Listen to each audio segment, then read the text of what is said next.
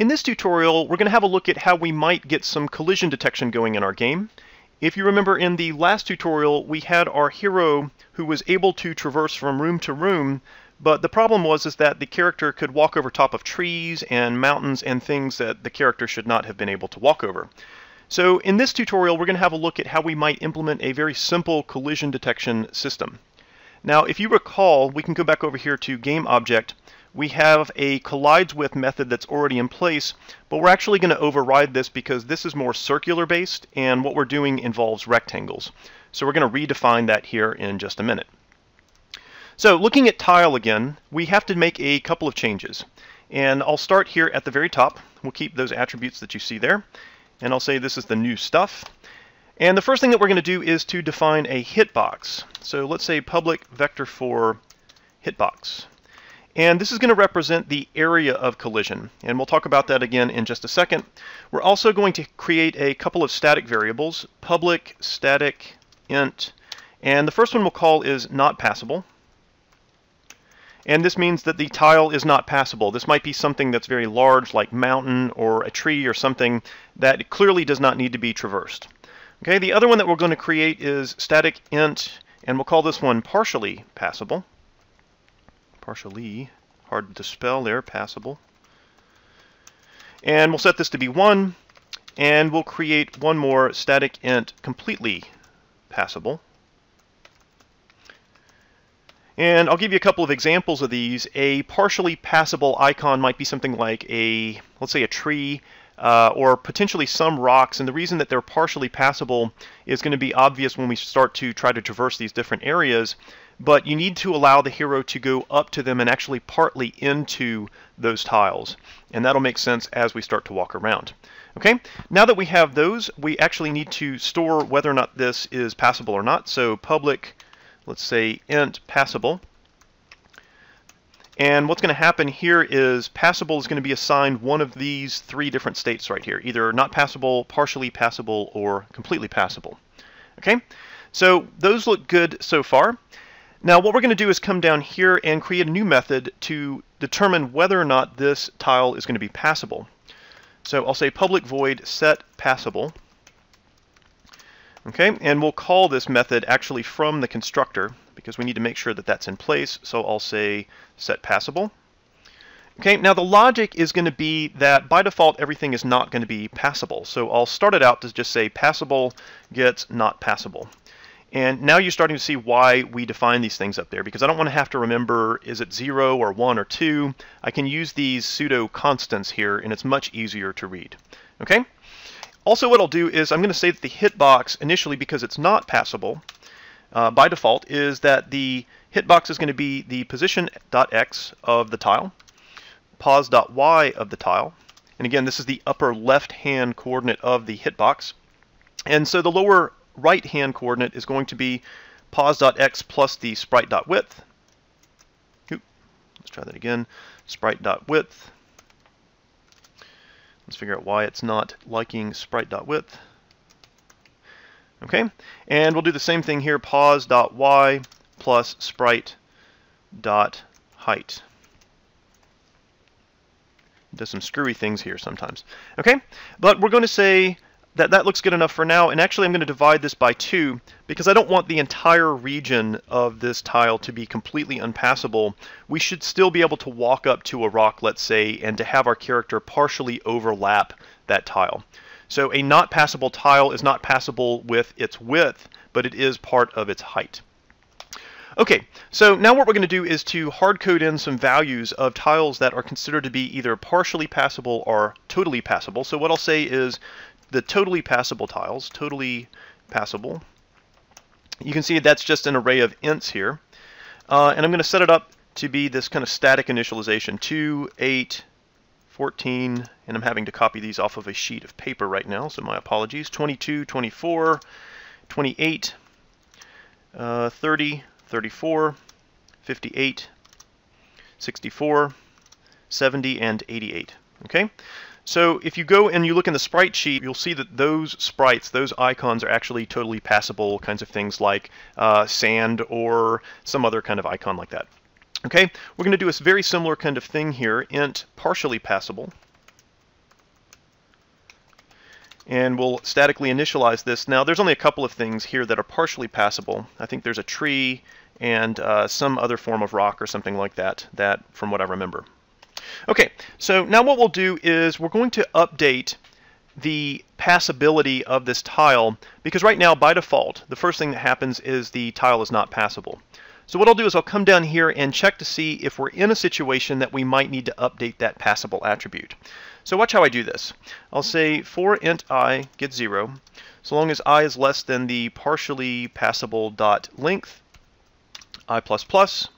Okay, so we're going to loop through that partially passable array, and we'll say if the tile type of this tile is equal to the partially passable array element that we're looking at, then we have a match. Then what we're going to do is to say that the passability of this tile gets partially passable. Okay, so we've basically changed the passable attribute. Also, we need to update that hitbox. So what I'm going to say is that the hitbox is going to actually get smaller than what it was.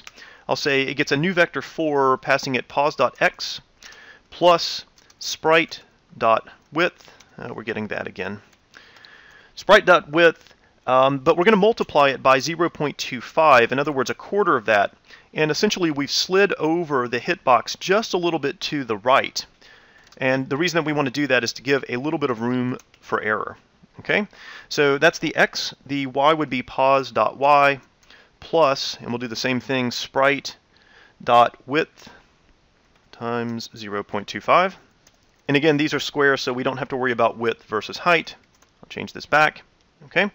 The next thing that we need to do is to update the lower right side, so that's going to be pos.x plus sprite.width times 0.75 f.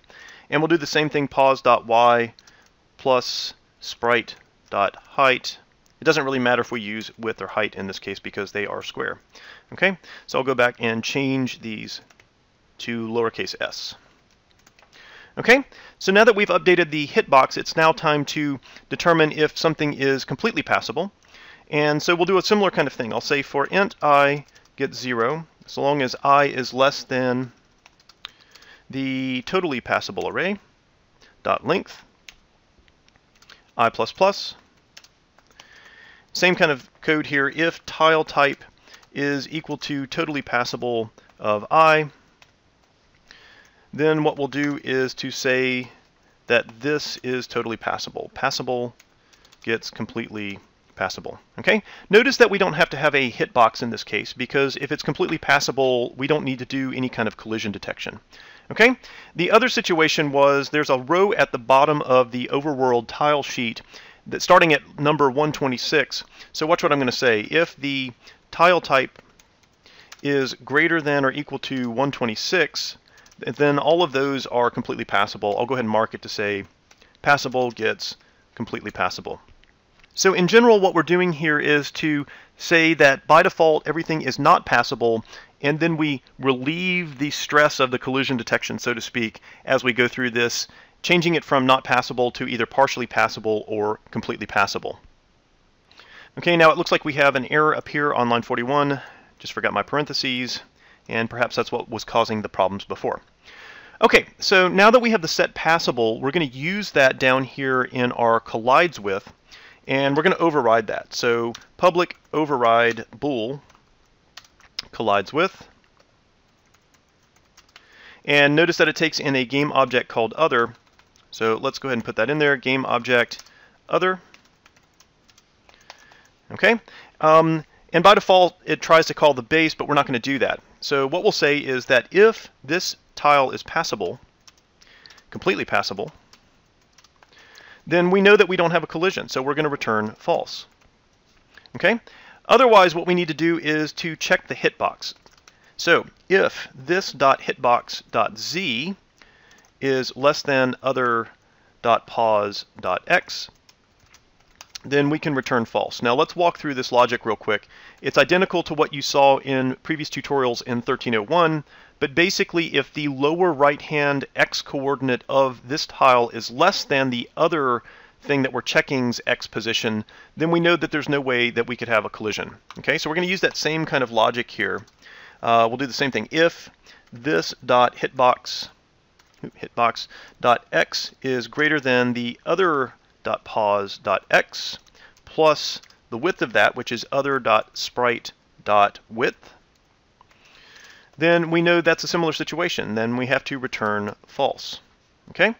We'll keep going. If this.hitbox.w is less than other.pause.y, and again, this is the lower right-hand coordinate. Remember, w maps to the y of the lower right-hand coordinate. And so what we'll say is return false. And then finally, what we'll do is to say if this.hitbox.y is greater than other.pause.y, and you'll see the pattern here, plus other.sprite.height, then we know a similar kind of thing that we're going to return false. And I'll tab that over. Now, we have a whole bunch of return falses here. If we've made it at this point, then we know that we have a collision, so we're going to return true. Okay? So all of that code essentially says whether or not a tile is passable, and therefore we can determine if it is colliding with another object.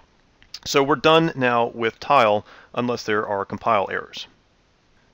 All right, now in looking at classroom here, we're going to keep almost all of this code. In fact, we'll keep all of this code, but we're going to add a little bit more. I'm going to create a new function, public bool collides with, not width.